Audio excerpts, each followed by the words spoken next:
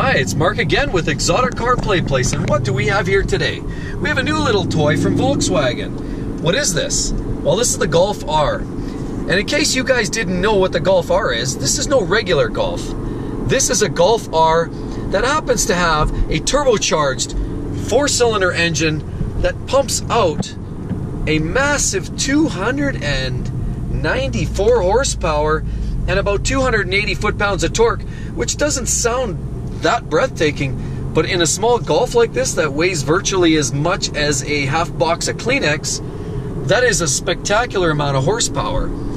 So today we're going to talk a little bit about some of the things and the features in the Golf R here today. Now, some of the stuff that is also unique to the R. Now, up until this time, North America was not exposed to an all-wheel drive Golf. You could only get all-wheel drive in Europe at different times.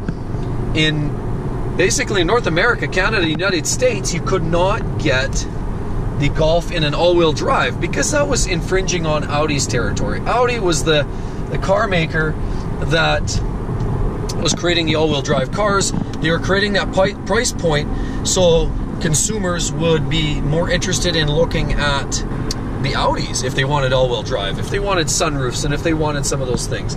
Well, Volkswagen has now stepped over that line. So let's talk about some features of this Golf R. Well, you know what? The all-wheel drive is the big one. The 300 horsepower is another big one. Those are the biggest pieces of the puzzle on this Golf R, because I think that at the end of the day is why most Golf owners will buy this car, is truly because of the performance that it brings to the table.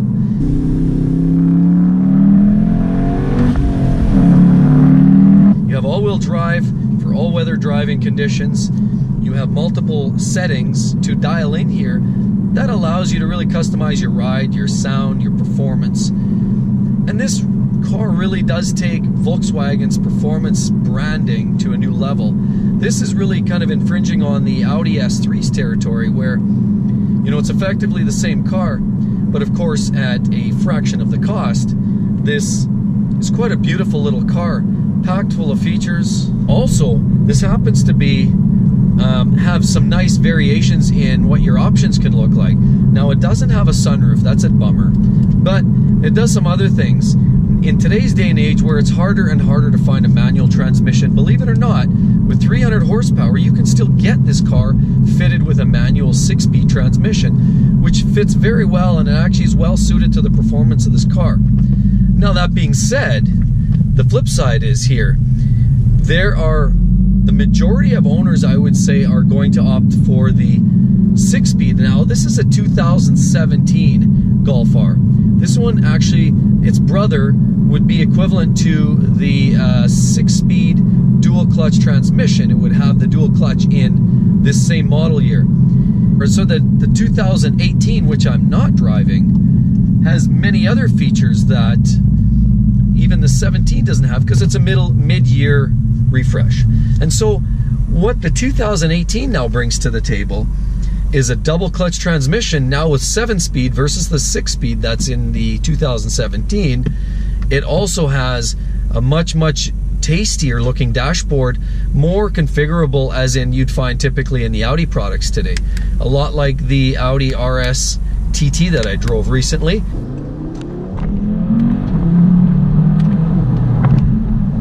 Whoa!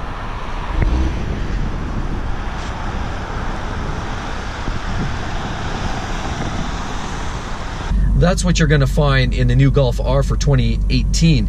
You're also going to find different wheels, and there's a few other subtleties, but those are the big ones. So, it's a beautiful little car, and I gotta say the performance is very brisk, I guess would be the best way to put it. It's not mind-blowing, it's not going to knock your socks off, but it's a very brisk little car. And so if you're looking for a car that's very quick, it can perform very well and have that sure-footed handling like you get in an all-wheel drive system, this is your non-pretentious, high-performing, great all-wheel drive type of car that you can expect to drive and own and operate for many years to come. Typical for Volkswagen, I wouldn't expect to get anything less than a ton of mileage out of a car like this. Expect a long life and a lot of fun out of this car.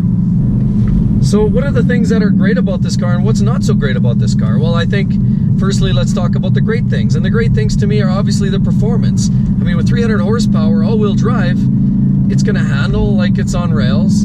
It's going to accelerate like anything, you know, moderately sporty today. And, you know, the performance is an awesome deal with this car. I love it. It's a lot of fun. It's enough to keep you entertained, but without breaking the bank, you know. Another thing that's great about it, well, look at the shiny paint on this. I know it sounds like a simpleton. I'm a simple man with simple needs, right? Well, I think, you know what, it's understated, but they splash some really nice paint job schemes on this car and make them very attractive without looking overdone, you know. And the cars in general are very well styled, like it's a beautiful thing. So I would say overall the styling is consistent with the Golf and the Volkswagen brand. But, you know, it's tweaked. It's got the little subtleties. It's got that nice trimmer on the exhaust tips. It's got the nicely done paintwork. And the style is, again, it's very nice. Updated headlights and all that. And the third thing, well, again, I gotta comment honestly with these cars is the interior finish. This is very consistent with the Audi brand stuff. And, you know, if you watched my video with the Audi TT RS, previous that I had done, you'll know that I was very impressed with the quality of interior materials. Are spectacular on it.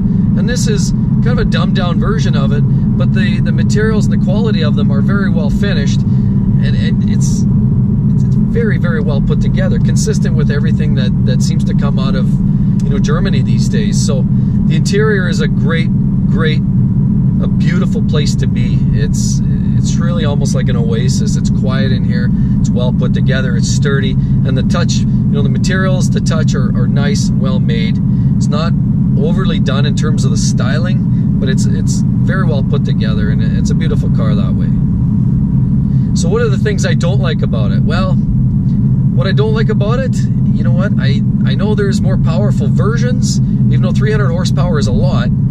I know I've understood that there is possibly a 400 horsepower version lingering in the wings. I think that will be exciting. So for me, knowing that there's always a more powerful option is always a little bit, kind of kills it for me a little bit. But again, that being said, this is not a slouch. This car goes. It's nice. It's fast. Another thing that I don't really like all that much, again, you know, here we are, I'm in a 2017, again, knowing for sure that the next model year, the refresh in 2018, you've got the updated dashboard, you've got the extra gearing and the DCT. There's some upgrades that are coming mid-year. So, you know, that kind of kills it for me. Buying a 2017 isn't bad, as long as there's a discount associated with that. But the 2018 is actually substantially upgraded. And you know what? The third thing that I really don't like that much, and you know what? I don't think it's all that bad. But I think, again, it's a matter of reputation. And the Volkswagens, unfortunately, have a bit of a reputation around their diesel engines. And you know what? The beautiful thing here is that, you know, this isn't the diesel engine. We've got the gas jobby, and it's not quite susceptible to the same rhetoric and the same nonsense that seems to come from some of the critics. But at the end of the day, it does. I mean, it's still affiliated. It's a Volkswagen, and unfortunately, they had a bit of a bad rap there a couple of years back with the diesel issues that they had in the emissions. So, you know, driving a Volkswagen, some people are going to kind of say, well, you know what? You're not doing the right thing by supporting that company. I've heard people already comment about that. From where I'm standing, objectively speaking, I would say that's not a concern, but not, especially not in the gas jobbies. But, you know, again, it's the reputation, and for me, that kind of hurts a little bit. You know, you're going to have people that are always going to kind of look down through their schnozzes at you on that. So, but again, I hope everybody, you like this video. It's short, it's sweet, to the point. Give you a quick summary of what this car is all about. It was a great little drive. This car is a lot of fun, and it's quite the hoot, actually.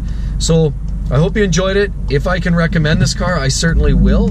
And let's just call that official. I recommend this car for somebody that doesn't want to break the bank, but still wants to have a lot of fun and wants to enjoy some spirited driving, and, you know, not necessarily stand out. You know what? This car does sort of blend in a little bit, and that's not a bad thing. People want to be a little understated sometimes, and that's a good thing. I mean, you can roll under the, you know, under the radar a little bit with this.